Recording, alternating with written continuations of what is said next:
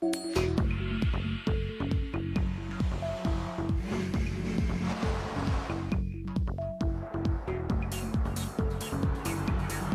sleek, they're cutting edge, they're top secret, and they're worth millions of dollars each. It's a beauty. I'll take two. They're concept cars. And before you can hop into your SUV or travel in your sports coupe across country, your vehicle starts here as an over-the-top prototype that can make even the most difficult-to-please consumer drool.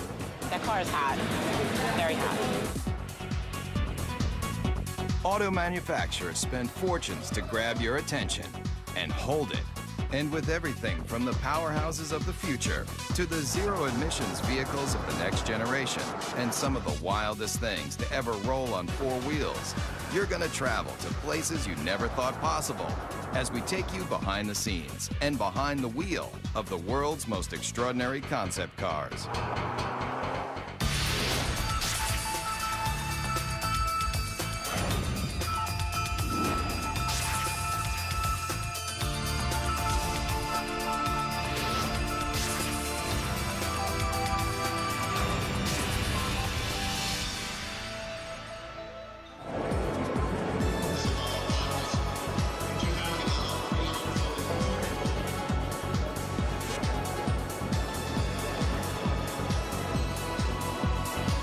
Design and sculpting and art and mixing with technology in a fun new way.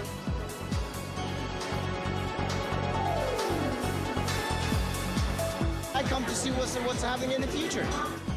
Every year, auto manufacturers unveil the latest models of sports cars, sport utility vehicles, hybrids, trucks, even motorcycles. Right here. They're all over the world. Japan uses car shows for the same reason, and so do the Germans and the Swedish and the English and the Italians. It's a great way of finding out what the public likes. It's beautiful.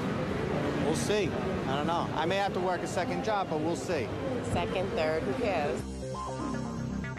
And if you travel to an auto show, you'll see it's like a debutante's ball for some of the newest designs and most advanced automotive technology. They're also where car designers reveal to the world incredible ideas for the future. When we roll out a new concept, it's very much like opening night for a movie. We expose them at various auto shows around the world where we have our toughest critics, the journalists, the buying publics, and our fellow designers. Where else can you take a peek at concept dream machines like the super chic Mercury Messenger or the Chevrolet SS Concept that looks like a modern-day hot rod? You might be asking yourself, where can you buy one of these tricked-out fantasy cars? The answer? Nowhere. No damage. But why would an auto manufacturer spend tens of millions of dollars to build something they'll never sell? Why do we build concepts? Well, that's a good question. One, because they're fun. And we need to test ideas, to ourselves, the engineering value, can we come up with something new and make it better? But we also need to test the ideas to the public. They're trying to find out what the public, the people that are buying their cars and trucks, think about the concept. Does it make sense? Do we really think the public is going to embrace this new concept? It's this huge experimental test to kind of get an idea for what people want, what they like. Nice booty, I like it. And concept cars cover just about every emotion. You never want to stop smiling while you're traveling? Then take a look at one of the craziest concepts straight from Japan. If you think it looks like a box, that's because it is. Right now, there's a trend among Toyota and Honda for coming out with boxes, coming out with cubes. It's kind of hop in this thing and bring all your stuff with you. If you're concerned that your next car might have too many blind spots, open your eyes wide.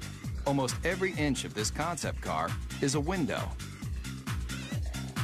It's designed for urban driving, small, electric powered, and when you finally get that hard-to-find parking space, Just unload your very own scooter to make getting around town quick and easy. And if you're wondering, when is this vehicle going to be put on the market? Let's just say your grandchildren might be lucky to take their driver's test in this thing. This car may look strange, but it's a bold statement in a whole new era of innovation. You're seeing Japanese cars that are starting to look Japanese. They're just saying, hey, this is what they're going to look like. If you don't like it, tough. Talk about taking chances. How about a car that not only interacts with you, but has emotion too? Meet the Toyota Pod.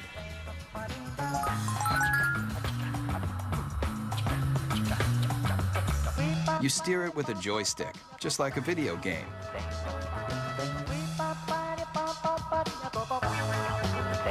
See that poking out the back? It's not an antenna, it's a tail. And when you start it up, it wags to show you it's ready to go.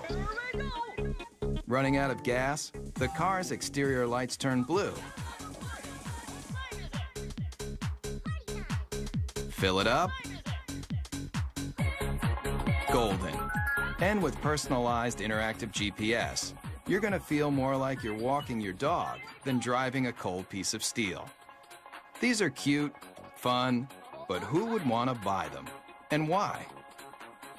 The jury's still out. We don't know whether young people are going to want inexpensive cars that have a certain style and function, or style and pizzazz, versus the boxes that are being designed now that are pure function. And it's going to take a while to find out. A lot of times, despite your best intentions as a car maker, the public looks at it and goes, are you kidding me? So whether you love it or you think it's just plain weird, almost every concept car is going to make you take notice. And that's exactly what car makers want. We got to throw down the gauntlet. If we're going to be different, we're going to be different. And we're going to have to show the world that we mean business. And that risk-taking is ultimately about making an auto manufacturer recognizable and successful. So if Japanese car makers have mastered the art of designing concepts that are all about total fun, then take a look at one automaker that wrote the book on total performance. Everybody's heard of them. Mercedes-Benz. Founded in 1924, this legendary German car maker has always strived for high-end luxury and cutting-edge performance that keeps the driver in mind, especially in this car. You want something no one else can drive? Something just for you? Then hop into the strange-looking moonshot, the F300 Life Rocket. It may look like one of the most insensible cars you've ever seen, but what it's done for the technology of driving is invaluable. You're not seeing things. The suspension is turning into corners just like a skier on a slalom run.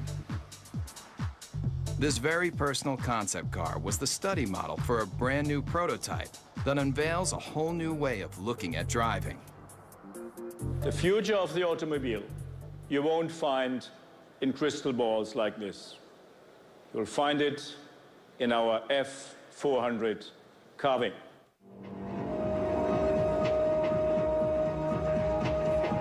It's a head turner for sure. Check out how these doors open. Get in and take it for a spin. You'll feel like you're in a James Bond movie, with open wheel wells and sports car styling that harkens back to another era. But where the rubber meets the road, this car is all about the future. In this animation, you can see that when the vehicle hits a corner, one side of the suspension folds into the curve, while the other stays perfectly aligned. It replicates a skier carving into a snowy hillside to take unbelievably sharp turns.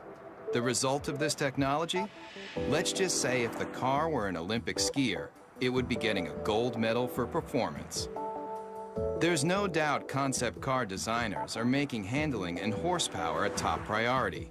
And Daimler Chrysler, the parent company of Mercedes-Benz, has shown the world it can cover the gamut of what drivers want in a vehicle, especially American drivers. Maybe you've thought about it. Lying on a beach, catching the ultimate wave. Well, travel here to Miami, Florida, to the trend-inventing South Beach, where models and beach bums meet to live the perfect lifestyle. But when you're cruising Ocean Drive on your way to soak up the sun, you just might be able to do it in this. I like the wood panel because I like the woody. It might look like the old-school wood cover station wagons that surfers made famous, but the Dodge Kahuna is all about present-day partying. It's about people who want to get out, enjoy life, enjoy nature, and they don't want any boundaries between them and the rest of the world. If you thought all car designers were just nerds with pocket protectors and a knack for numbers, you haven't met Jordan Meadows. He's one of a whole new breed of designers that's obsessed with making cars functional and fun. Sitting on $3.5 million of a corporation's money right here, and there's nothing like it.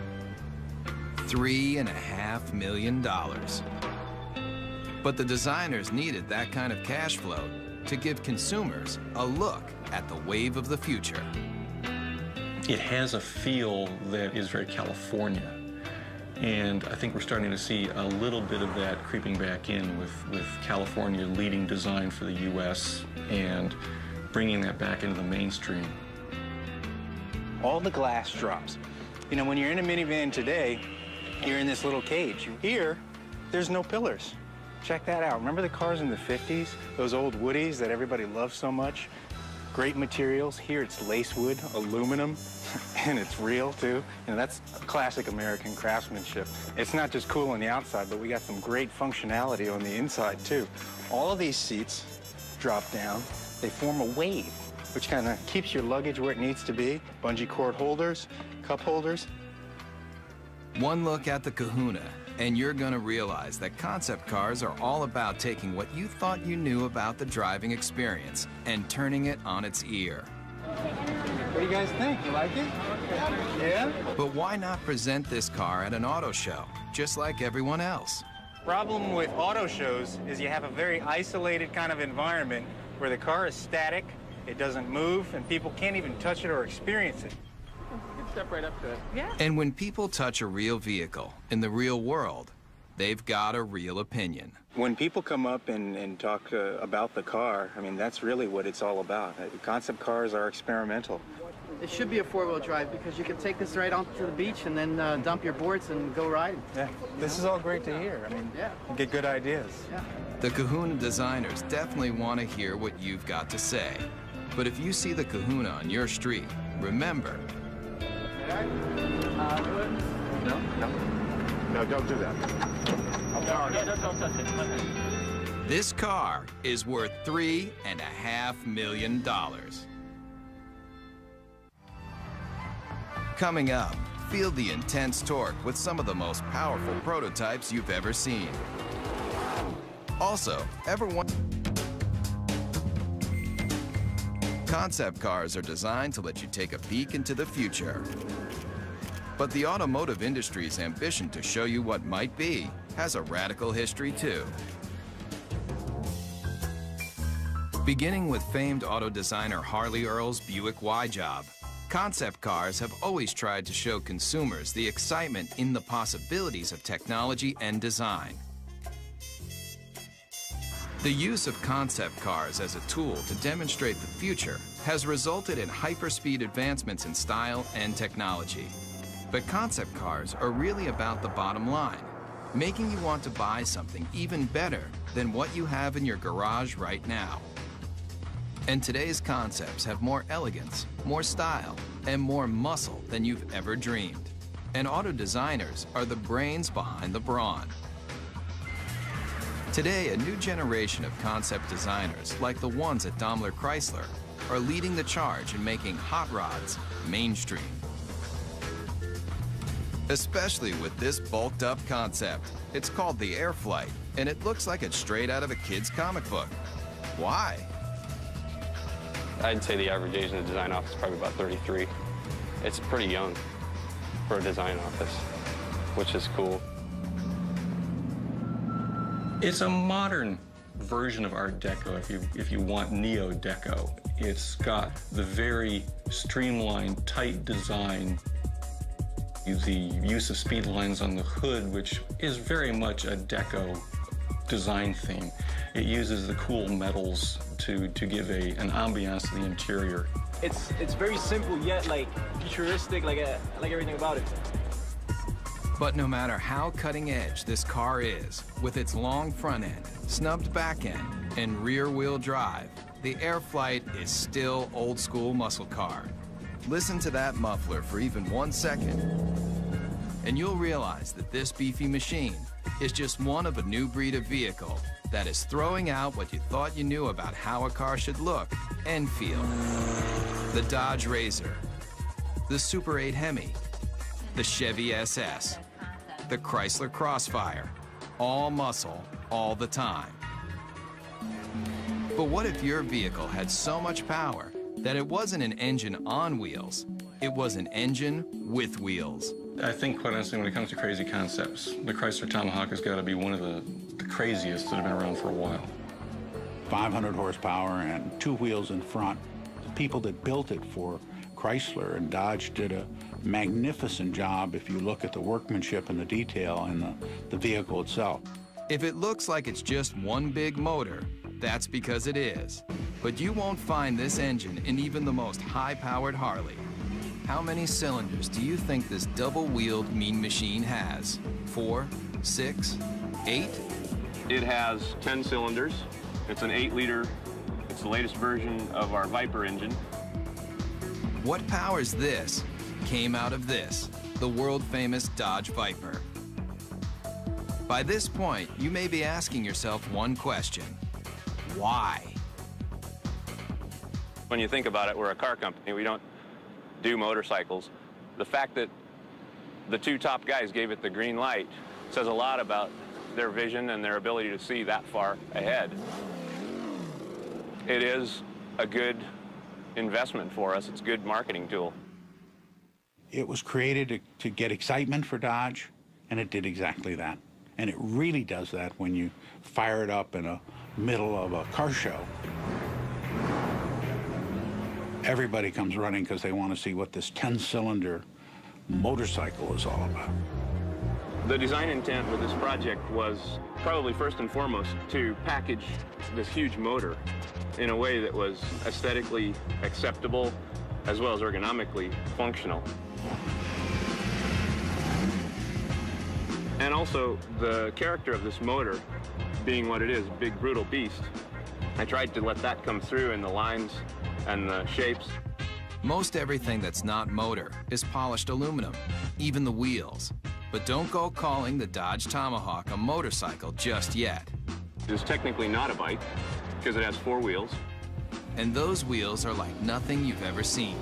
Watch closely how each one leans independently into a curve. Now you might be wondering what kind of rubber those 4 hubs can lay out. At 1,500 pounds, it will do 0 to 60 in 2.5 seconds.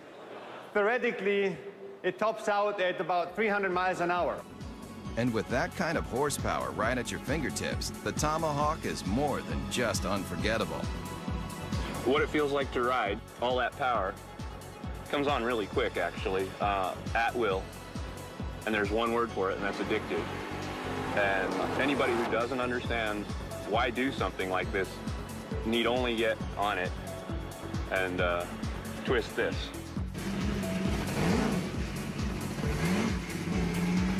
Whether it's power, performance, or sheer innovation, concepts push the boundaries of imagination. And if you come here, to the hills of Pasadena, California, you'll find a place where it all begins, at the Art Center College of Design, a world-famous art school with an intensive design program. Designers start here when they're passionate about innovative automobiles. I think I've seen some people cry. I think I cried once. If you want to do automotive design, this is the most hardcore program that you can involve yourself in. Generally, I'm here all the time. I don't really have a life anymore. And in this serious design studio, students build prototype models just like the professionals. And their final projects end here.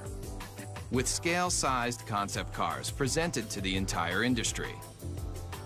The translation between the paper and the actual 3D model it's kind of inspirational, I guess you would say. But there's a lot to do between paper and glossy models like these.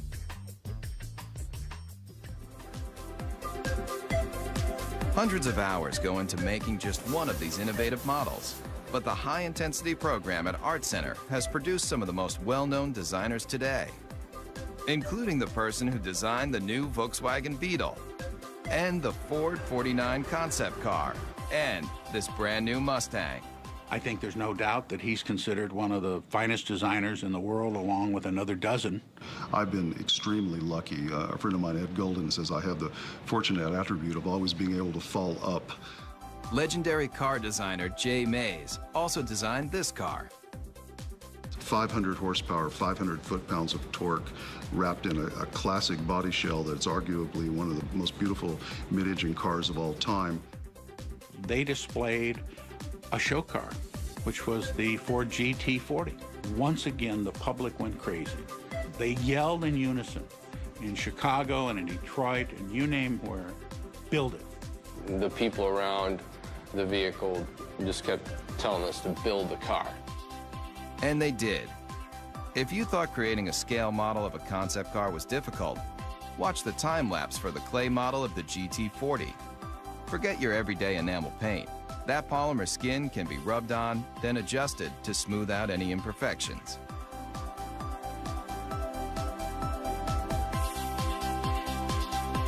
And if the final concept looks familiar, that's because it's a brand new version of a champion. A car that's arguably the most famous Ford ever is the GT40 that won Le Mans in 66, 67, 68, and 69.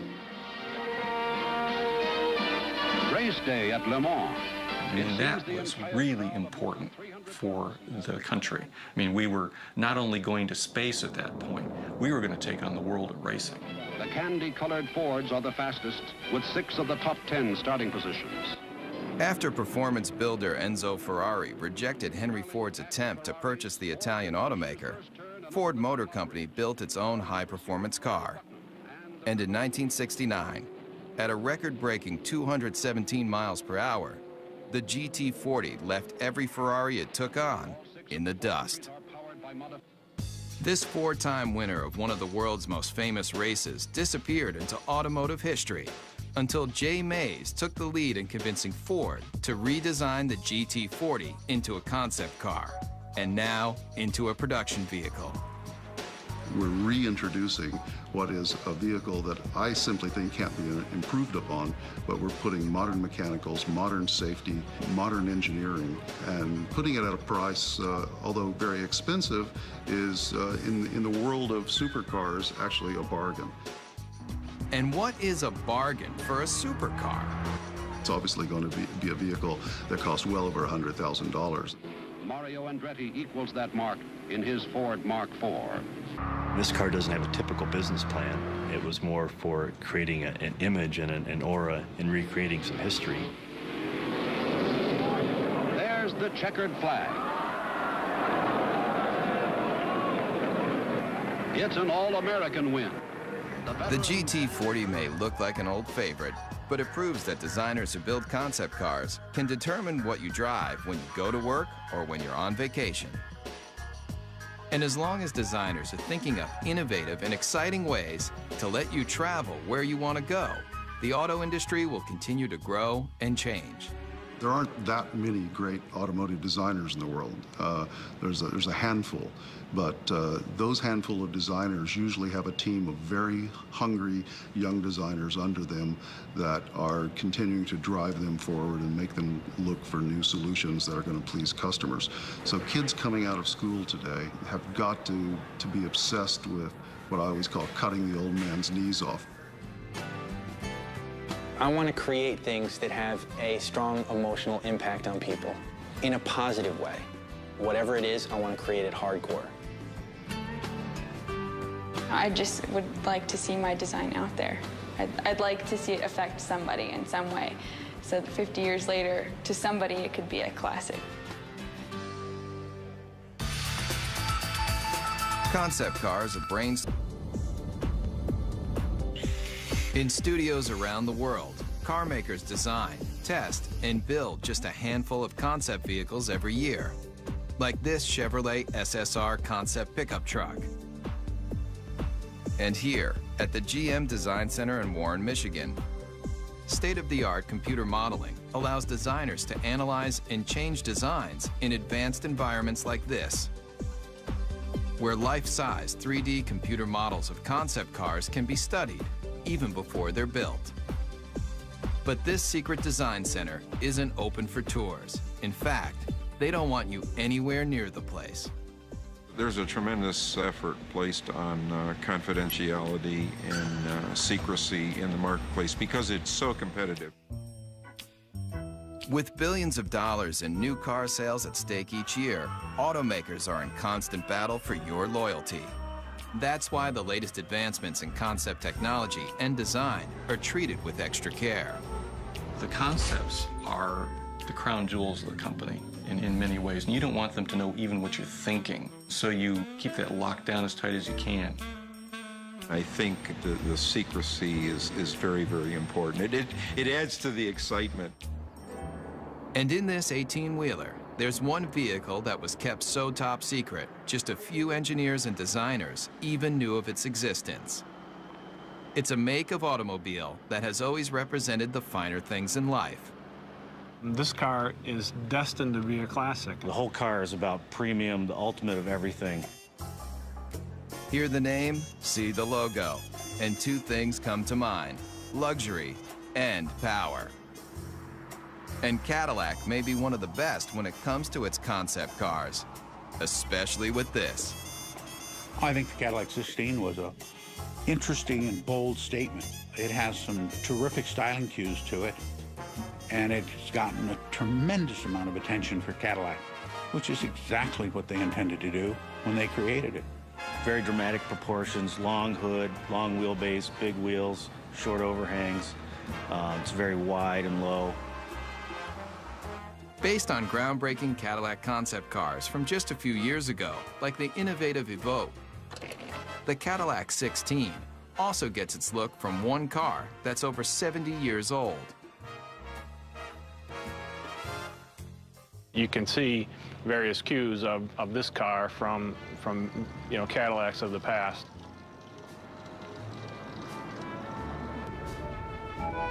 Believe it or not, this is only one of 3 1931 convertible Cadillacs known to exist, and it was a major inspiration for the new version.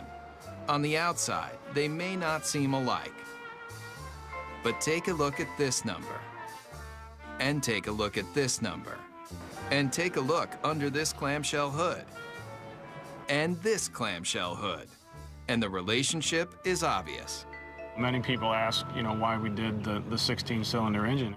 Not 8, not 10, not even 12, 16 cylinders. And if the number of pistons doesn't make you take notice, then look a little closer.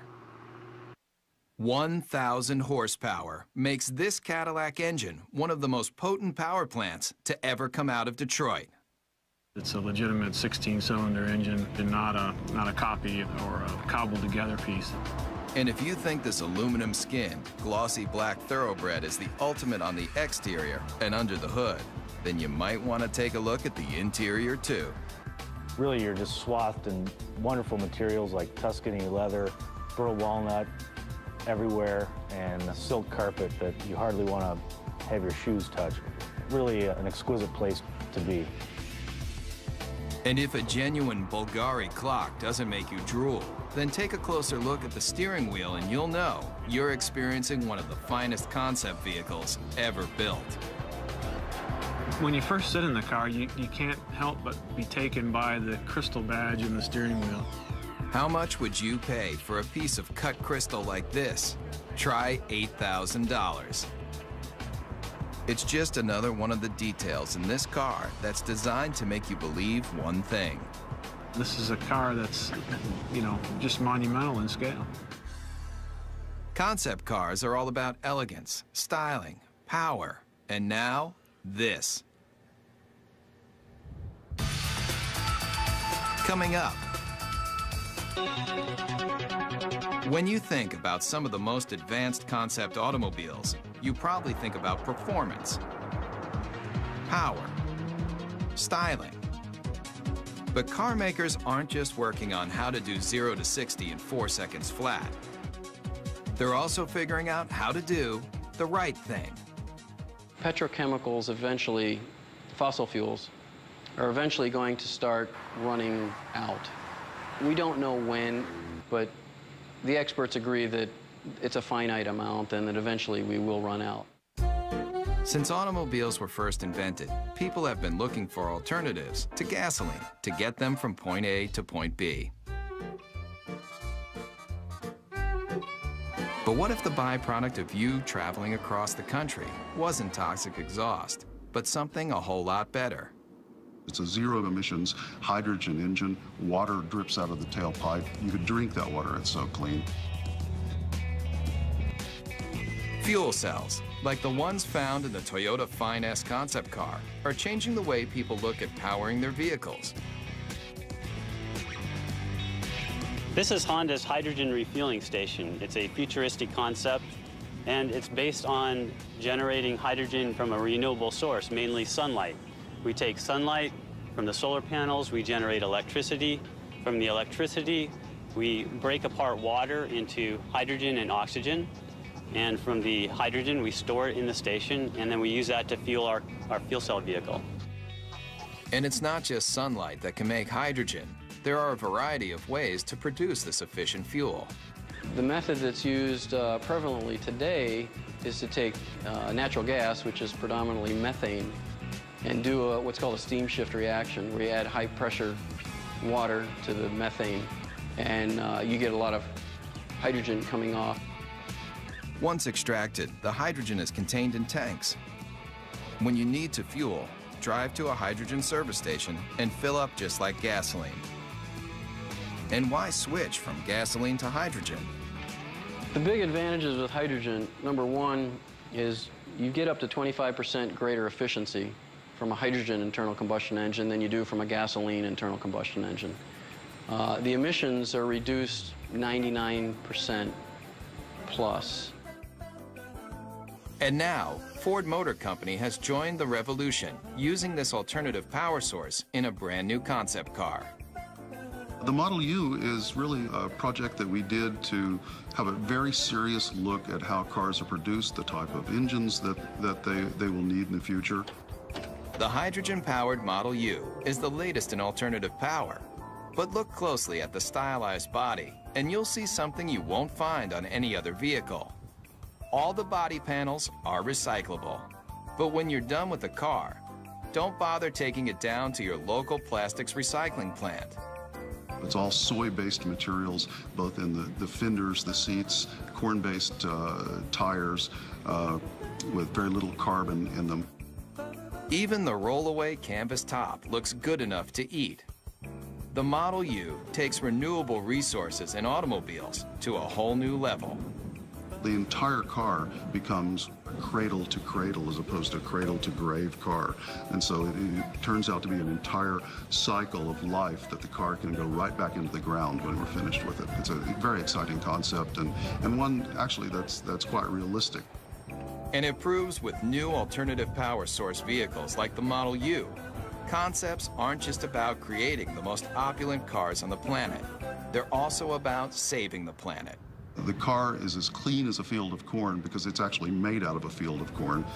It just goes to show you, you can have your dream car and eat it too.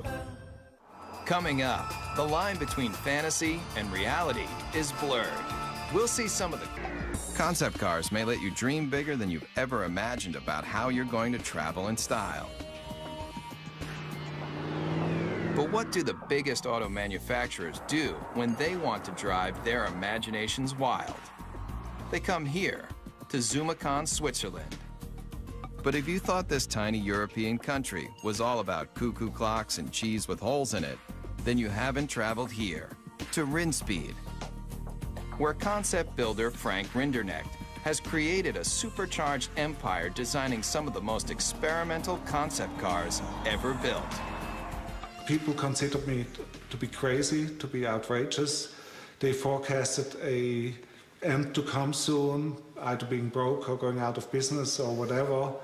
And we're in the comfortable situation now that people are really almost expecting it and looking forward for next year what's to come up. Rinspeed builds custom cars for wealthy individuals, but they also partner with manufacturers to experiment with new features and new concepts. And here may be one of the strangest you've driven. Ever come across that hard-to-find parking spot only to discover that it's just a little too small for your car? Rinspeed has a solution. It's no illusion. That car is getting smaller. It's called the Presto. And it's one of a stable of Rinspeed concept cars that push the limits of auto innovation. A prototype should open a door to a vision, should open a door to what the future could bring, maybe in a different way, but made us think. Like this. It may appear to be a high-speed sports car, but push a button, and this vehicle becomes something else altogether. The Bedouin, a retractable roof to transform a station wagon basically into a pickup truck. And the interior is as unusual as the outside. It's got a cowboy theme, a rawhide interior. Even the Western-looking seats spell out Rinspeed in rhinestones. It's just one of the features that has allowed the Swiss concept maker to lead the way in designing some of the most unusual multi-use cars you've ever seen. I create the concept, and then I have a very good, very efficient team of designers and technicians, and the rest is teamwork. And this team just might be crazy. Where's that yellow car going? It's heading toward a body of water. No, this isn't an amphibious vehicle.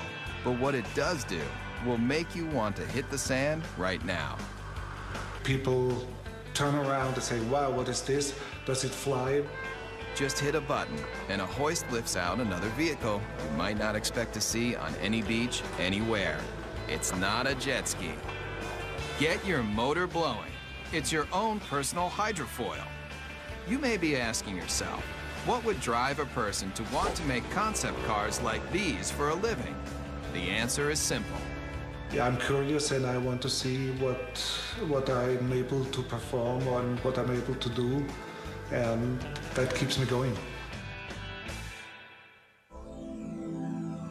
In the race to be the first, the fastest, the most stylish, car makers look to all sorts of places to experiment with their latest designs. I think there's an uncanny resemblance about what our design team does and what a film director does.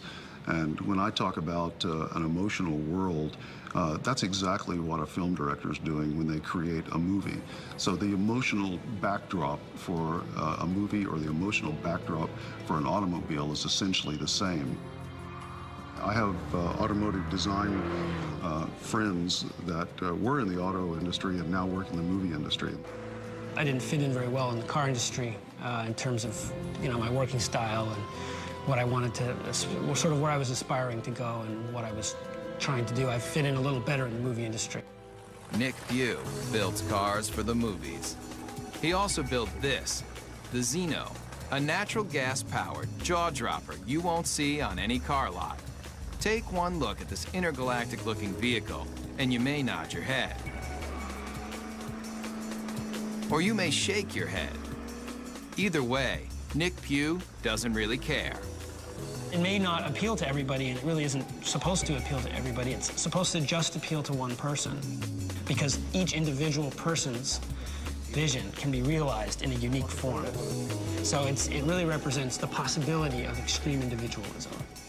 And this young designer has taken that extreme philosophy to the extreme. Would you believe he'll help you build your very own personal concept car? I think that the most best comparison, or the most logical comparison, would be to that of a client and an architect. At the end of the first design phase part of the process, I would produce a finished digital rendering of what their car would look like with them standing next to it. And it's a photorealistic painting or illustration. Nick's celebrity clientele includes film director Roman Coppola. Believe it or not, he's standing in front of a digital rendering, not a real car. his own personal sports limousine concept vehicle. And it's a very sort of stealthy, quiet car, very almost like comes in at the end of the night and comes in like a shiny shadow and drops you off and then disappears into the night. You can stay happy with the illustration, or if you have a few $100,000, Nick will finish off your vehicle just the way you like it. It's like the process of coming up with something from nothing and having an idea in your head and then seeing it real and getting to use it is really very rewarding. It's very fun. And I would encourage people to look at that side of it rather than all the struggle and cost. Concept cars are all about the advancement of performance, style, and technology. In fact, the future might just mean that anybody can design their own car from scratch. And some of these vehicles won't be built, they'll be grown. Whether it's traveling in tomorrow's super techno boxes, rolling down the highway in the newest style and performance, or getting behind the wheel of a retro futuristic power performer, there's little doubt that concept cars are built by people, for people who love dreaming about cars. We're actually trying to tug on the heartstrings of the customers, and usually the ones that are the most successful are the ones that do that in probably the most emotional way. The ones who make the money are the bold thinkers. They're the ones who go out there and say, you know what, I like this car. This car is important. It pushes all the buttons as far as we can tell. We're just going to build it. Those are the cars that inevitably, whether they're great successes in the number they sell, they're always the ones that you remember. The best thing I can say for the car business is, thank goodness people care. If nobody cared what the next model looked like, if the love affair was gone, it'd be pretty dull around here.